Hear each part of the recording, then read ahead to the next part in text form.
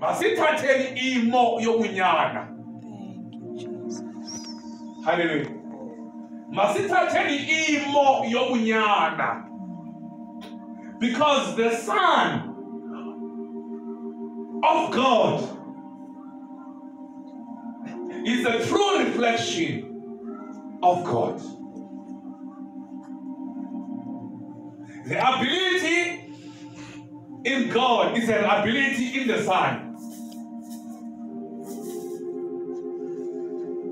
But the ability in the Lord is not the ability that is in the servant.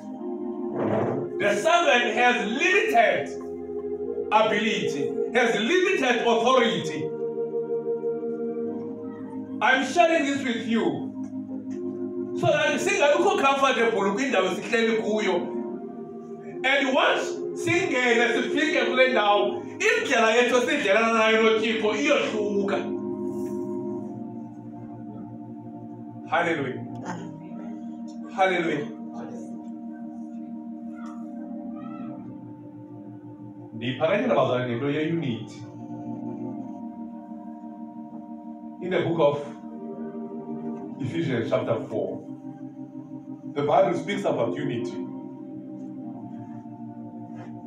Hallelujah. Christ came to bring us into unity with Him. But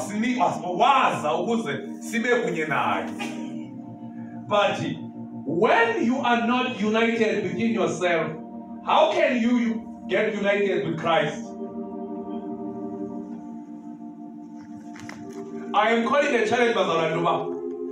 Let us be united within ourselves. Let it not be this disjunction between your spirit and your mind. Hallelujah. The flesh follows later. But makubekho unity. In the Bible, njengoko kunjalo ezulwini kumele kube njalo nasemhlabeni. So it's calling about the unity between these two spheres, the earth and the heaven. Hallelujah. Now, our hearts need to be united with our spirit. So what the spirit, because Christ came to purify our spirit. So that ingondo yethu icinge kunye yenze kunye nenhliziyo yethu.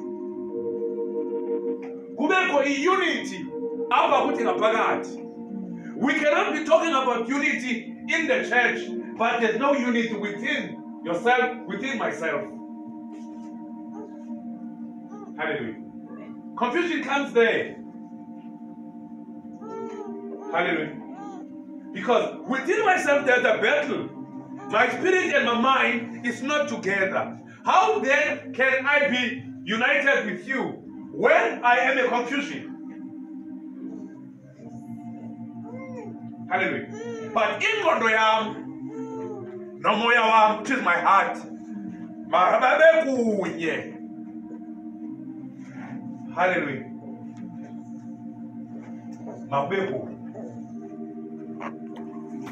And the clapping on the yam, no more that is where God starts to use, or God starts to operate within you and operating out.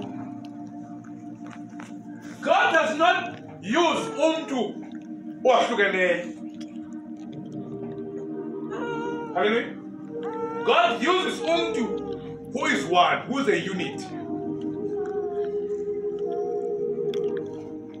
Hallelujah. The mighty power of God starts to manifest when in you have unobunye, ingondo yakho, which is your mind, and your heart, which is your spirit, is united. Because simkhonzo uThixo ngengqondo yethu phela nangomoya wethu phela.